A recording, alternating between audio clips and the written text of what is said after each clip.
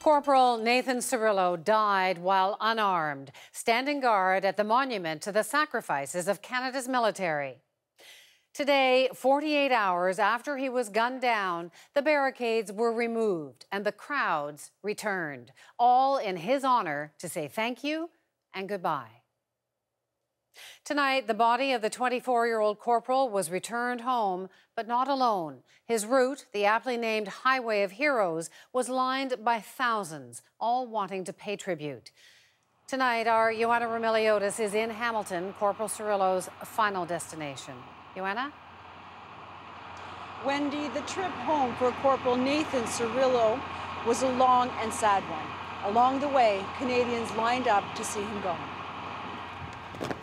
It was a final formal salute. 2 days after he was gunned down in cold blood, Corporal Nathan Cirillo's remains left Ottawa today. His devastated family there to take him home. The escort set off for the long drive to Hamilton, waiting to see him off too. So many Canadians who felt they had to be here. It's been very surreal, very surreal. I can't even put it into words. I felt compelled to be here. I'm devastated by what's happened to Ottawa and our country, and I don't think things will ever be the same. Canada's Highway of Heroes. It's a familiar, grim procession for Canada's fallen, usually reserved for those killed in combat abroad. 2 soldiers killed this week marks a new type of sacrifice, a new threat much closer to home. The military has asked for this to be a tribute to both of them. I just think we need to show our respect for someone who's protecting our country. 24-year-old Cirillo was a reservist who dreamed of becoming a full-time soldier. He was also a devoted single father to a 5-year-old boy.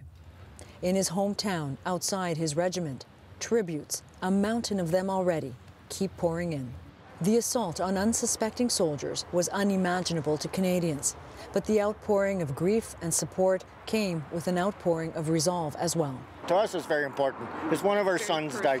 One of our sons got killed today. I think we should all be out here today. This is someone who was shot in cold blood. Back in Hamilton, the nearby Albion Falls were lit red in remembrance, and hundreds gathered for their soldiers' return. Outside Cirillo's parents' home, Cirillo's stepfather stood by quietly while the military read a family statement. There are no words to express the sadness that has fallen upon us all. We take comfort knowing Nathan has done our country proud. The support of the nation in this devastating time provides a measure of comfort and helps make this almost bearable. Nathan was Canada's son. He belonged to all of us.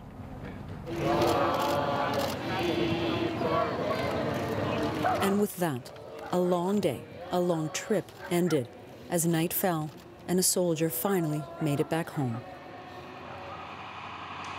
Visitation will begin at this funeral home on Sunday. Hundreds, if not thousands, are expected to turn up to pay their respects.